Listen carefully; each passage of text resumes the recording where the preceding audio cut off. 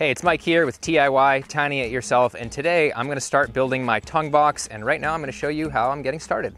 Okay, so I don't have any updated drawings, but this is sort of a approximation of the tongue box I'm building. And the principle here is that I'm gonna have electrical and solar components in the bottom half, as well as some storage. And then on the top is gonna be the mini split, which is gonna be vented. The only change here is that the mini split maybe goes up to 2/3 and starts, and then I'm gonna mesh vent kind of this whole thing so I get as much airflow as possible, but I'm still gonna trim it out. See that on the actual house, it's gonna be about 4 inches recessed from the front face of the house, and it's gonna go all the way down there and come out to about there. So the very first step I've done is throw this 3/4 inch piece of plywood on. It originally was a 2 foot by 8 foot piece that I bought from the store, so I didn't even have to rip a board. And I'll show you how I figured out how to cut it without getting too much loss in terms of your turning radius on your truck. This might not make that much sense, but this is the bumper of the truck that I'm gonna be pulling this with. And the hitch comes out 5 inches from the back of the bumper, and then the bumper goes out 37 inches on each side. So you can pretty easily do a mock-up with a board where you come out, in my case, 5 inches from the hitch ball, and then you can mark at 37 inches, again in my case, and then you can kind of just turn and see where you'll be at. And in this case, I'm maybe sacrificing 5 degrees of turning radius when I'm backing this up or parking it or whatever, but I think that's gonna be okay. And if I get really paranoid, I can build maybe a metal bar bumper thing in case I back into it. And so here's a better view of that. You can see we're getting, instead of that, we're getting that about, because there's gonna be some sheathing on the outside of that. So, and by the time you're there, you're already basically jackknifing anyway, so not too bad. It's also good to figure out the size of your tongue box and make sure that all your components are gonna fit. In our case, we have a 32-inch mini split, so I just wanted to make sure the front face of it was at least 32 inches wide, and then the solar components are a bit smaller, so I'm not too worried about them. It was kind of unnecessary, but I went the extra mile and cut out those sort of mini rib slots so I wouldn't have a ton of bugs crawling up in there. And I'm gonna go and cut out a hole in the middle of this so that I can get some extra room for some solar batteries down there. So if you've been following this build, you know that we've been doing metal studs to stay really light, but in this case, I'm actually gonna do wood studs, so this is probably gonna be easy for anyone to follow. And that's because I'm gonna be only using a few, and I'm gonna be coming in at so many weird angles because of this 45-degree I'm doing, so I can get that turning radius.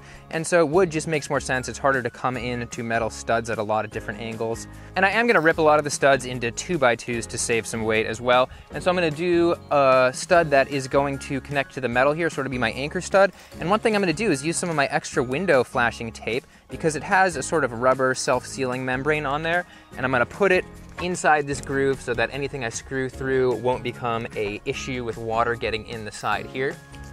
All right, so I'm about to cut my storage hole out in the middle of this, and I've got all my safety gear and stuff on because I'm doing not the safest method. I would like to have a better way to do this, but I'm essentially just gonna be dropping the blade down in and then rolling. So I'm gonna go ahead and do that.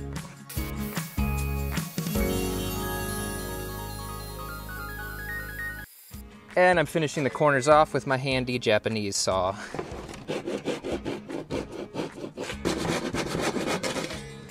So there it is. It definitely lost some structural integrity with that hole. It's still pretty strong, but over time it will weaken. And so one thing I am doing is I'm taking a 2x4 and splitting it and putting 1/2 on the bottom so it meets this metal here. So I have an even bottom, and then 1/2 on top, and then I'm gonna anchor it through so I have a pretty good support all the way around and something to screw through for the sheathing. All right, I've got my little flashing tape strips, which were really satisfying to put in, and now that that's done, I can start getting the wood in there. Okay, so here's the first piece. You can see that I puzzle pieced it so it fits in here, and it's just gonna go like that, and I'm gonna do that all the way around so I have a nice structural element here. Okay, with a little bit of work, here is where I'm at. I've got one of the posts in, just standing there to see how well it'll fit. I've got my piece on the bottom and the top there, and that feels really strong now. This is already so strong, I don't feel a need to put another one on the top. And then I've got this guy here, which the left piece of sheathing will attach to. The center part here is actually gonna be a door, and it's gonna be hung on hinges, so it doesn't need to be fully supported right there. So I don't need an anchor post there. Hopefully this will give you a better idea of that shape. And I made sure I had a screw that would go all the way down into the other piece, so I got a really nice clamp there and a stronger beam. So this is cool. You can start to get an idea how the mass of the tongue box is going to look based off these posts, and I'm feeling pretty good about it. I definitely wouldn't go any bigger, that's for sure. Also cool to see is because I wanted to do crazy giant windows somewhere on the house, and before I decided to do those, I was actually going to do a bay window right here, but just because of the layout of the house, it seemed like it was better to throw them in the loft, so someone should do that sometime, if they haven't already. They probably have. So I split this board at an angle for the posts that will attach to the house themselves. And of course, one side decided to go like that, super curvy. Must have been some tension in the grain or something that was released. That's crazy. This one's still straight though, so we're good. Okay, so after a bit more framing, this is where I'm at. And I just wanted to mention that I have been using just some extra 2-inch and 3-inch screws that I had laying around. 2-inch for when I'm doing the plywood into the 2x2s, and then the 3-inch for when I'm connecting two 2x2s together or when I'm going through into the wall. So I've also made sure to have some good anchor points going into the studs on the inside. For example, there's one right here that has a really good connection with a stud on both sides, and then I'm connecting to one of the beams up there as well, so I have some good structure here. Basically, all of the joints I did were done by toe-nailing. So for example, here I have toe-nailed in with a screw on the bottom and the top. And my next step is, in order to give this section some more water resistance, I'm going to paint at least up to a foot with some exterior white paint, and maybe if I get overzealous, I can do all of the beams. And another noteworthy point, this is going to be my second shelf for the mini split, and these beams are not only for more attachment points for the sheathing, they are also going to support that OSB, just because I have some extra OSB, so just imagine that's OSB, it'll sit there and I'll just notch out these beams and maybe put some supports up against the wall so it holds up, because it's pretty heavy. So because this is the inside of the box, I'm not even worried about taping it. No one's really gonna see it that much.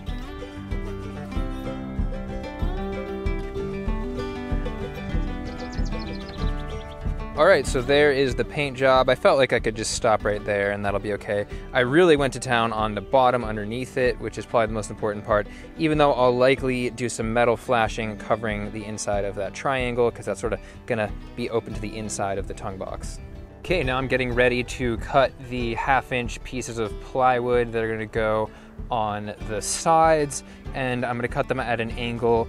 That's so they meet flush with whatever door I put here, and I'm hoping that I can find a hinge with a axis that's far enough out so that it will open up outward, and then that way it won't sort of just pinch against itself and I can still open it.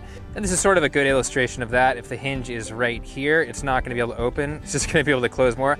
But if the hinge is out here, then it'll be able to open out like that. And so I'm going to go ahead and cut this board right now. All right, this board officially fits perfectly, so I'm going to go ahead and paint the outside, and while it dries, I'm gonna work on the other side, and then I'm gonna tack this up, and then we'll see what happens next. And again, I'm painting this guy for moisture reasons. This isn't gonna be the finished result on the outside. And I was really wanting to do marine grade plywood for this job, but I could not find any at my local big box store, and I wanted to get started on this right away. So hopefully this will get me sort of closer to marine grade plywood, and then over this, I am going to be doing some cedar tongue and groove, which will be framed out with some cedar trim. Also, if there's one takeaway you should get from this video, it's how sometimes when you just cut a board, you'll have a ton of sawdust on it. And yeah, you can sort of shake it off a little bit, but then there'll be a bunch of little chunks that'll hit you in the eye. Well, watch this. See, it's mostly off, but now there's still a bunch of residual stuff on here that you probably can't see. Down on the grass, move it forward a foot, totally clean, totally clean. Eyeballs will thank you. Okay, so I'm doing 6 inches on center screws, just like I would with normal sheathing. And I've already put a few in just so that I can tack it up there, and then I'll go and do the rest. And that's when your drill runs out of battery, always in moments like this. Oh no. Of course. Just give me enough to get through.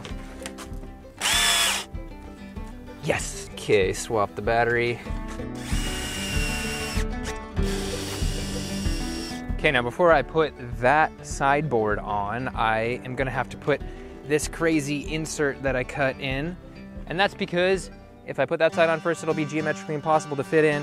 Hopefully it'll fit. These types of pieces never seem to fit right away, so I'll probably be like hacking off 1/8 of an inch all over the place.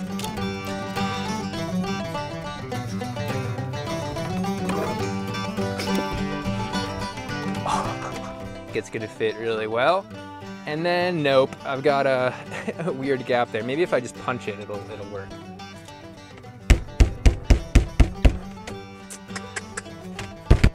Okay, so now I've of course had to shave 1/8 of an inch off the longest side so that it will fit. And it's actually not gonna be geometrically impossible if I had that piece in. I can just go in this way. Oh yeah. Again. Where's my drill? I got my drill.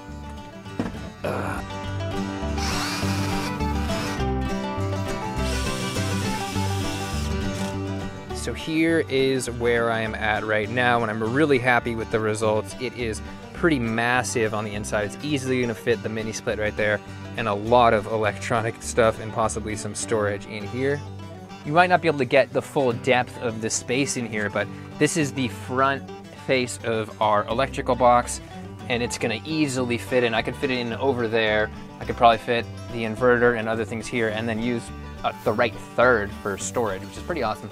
Okay, so I'm back at it again. As you can see, I've cut that hole out. I still need to cut one out over there. And I'm gonna go and put some extra house wrap on these walls, just because why not? My next thing after that is going to be putting the cedar on that and building the doors. And the mesh that I got, which is kind of interesting, sort of experimental. We'll see if it looks good or not. This is just from my local sort of big box store, and it's gonna go where the mini split is so it can breathe. And I realize that no matter what type of metal screen material I have, we're still gonna get some rain possibly down in there that I don't want. And so I'm probably gonna do some sort of louvered situation on the other side, at least on this main panel. I could have just put louvers instead of doing this, but I don't like how industrial that would be. Our house is already industrial enough with the galvanized mini rib. And so what I'm gonna do is hide it behind here. So there's gonna be sort of slats on the back side of it, so you'll only see this, and hopefully they won't be too obvious, and that way the rain will kind of slough off and hopefully come back to the outside and not ruin the inside of the tongue box. And now I hear rain, so I need to get to work. Okay, so I've got my house wrap mostly on, and yes, I just stapled it, because if I used these guys, which I used on the rest of the house, it would make all of the pieces of cedar I'm about to put on it uneven, and then I'd be shimming forever, and there's going to be so much pressure from the boards on this anyway that I'm not worried about it coming off. Also went and wrapped it around this, so hopefully there'll be a little bit less water getting caught up in here. Another thing I did was make this piece right here, and basically it's going to match up with the door like this. That way the door can open over these tongue pieces, but there will still be trim going below it right here, which will be even. And then I still have this lip that the bottom will hit on. So for sort of one-handed door example, it's gonna sort of do that right there. Woo! All right, so I tacked it up and I'm feeling really good about the way it looks. I think it'll look pretty cool with this cedar as well. We'll see though. I don't like how I accidentally left like 1/4 of an inch there trying to be sort of conservative, but then painted it white. So you can kind of see right there. By the way, this is the sort of latest map out of the tongue box itself. So I'm gonna have that mesh door on top. I'm gonna do 2 door hinges that are sort of inset. I'm gonna kind of split this top cedar trim piece. I've got my 2 doors here. Only difference is the only difference is that I might take this little lock piece and put it up here so I can lock all 3 at once. But if that's difficult, I don't really care because there's not gonna be anything valuable in here. And then these sections are gonna be my tongue and groove, and then I'm gonna trim everything out, do a double trim here so it matches. Hopefully it looks good.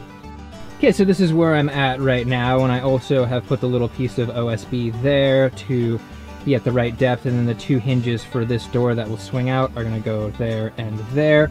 And this is the door. I'm putting the metal mesh on it right now. Here's the trim that's gonna go on the top of that, and because I don't wanna eat up too much width with a table saw, I'm using the Japanese saw because it cuts away basically nothing. That way the edges of this top trim will line up with the top trim on the other walls. And I think the Japanese saw cut turned out pretty well, and so we're gonna have the top there and the bottom there. And it's gonna open up like that. Yeah. All right, quick update. Lindy and I got this little door on mostly. Still need to screw those screws in because they're too long and I'm gonna have to hack them off with the grinder on the other side. Just because I had so many of them, I wanted to use them. And the hinges were a little bit difficult. You can see it doesn't close all the way without pushing it, but it'll be latched, so it's not the end of the world. Kind of needs to break in a little bit, and that's probably because of the way that the hinges were set in sort of far. Otherwise, it would probably close more properly. And this is one of the doors for the lower compartment, and I wanted to show you how I'm doing that. It's really simple. It's just the 1x4 cedar pieces of trim, framing it out like a window, so it goes the full length for the top piece, and then not the full length for the bottom piece, and that helps water run off. And then just like the siding, I'm doing the 6-inch tongue and groove pieces here. And you can watch the siding video to see how to do that, and I'm just kind of slotting them in, and then I'm gonna attach it. I do wanna mention, to make that corner work, I did have to run this through the table saw at like a 30-degree angle to make it all be nice and snug. Figured I'd show you the last piece going in just because it's pretty satisfying. The angle I cut here was 15 degrees. I found that to be the perfect angle.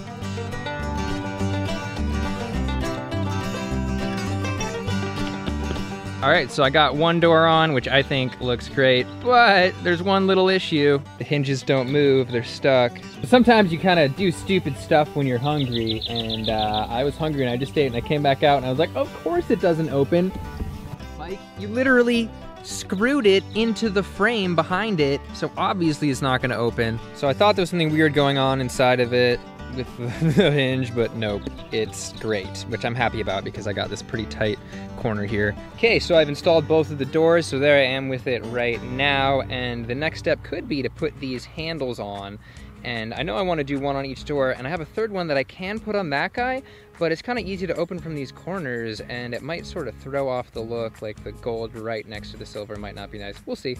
And because all the electronics and possibly expensive batteries are going to be in the bottom compartment, I've got this guy that I can lock the whole thing up with. And the only problem with this extra heavy hasp, I've never even heard of that word before, is that the length of this metal piece right here is actually a bit longer than these 3.5-inch boards, so I don't know if this is gonna work or not. One of two handles on, and it's just centered in terms of the doors, and then it's centered on the actual trim itself. All right, now that both of the handles are done, I need to do these side walls here. The only problem is I think I slightly miscalculated, and I need maybe a half of more piece of tongue and groove, so that's annoying. All right, so I framed that top guy in right there, and then I'm in the process of doing the tongue and groove.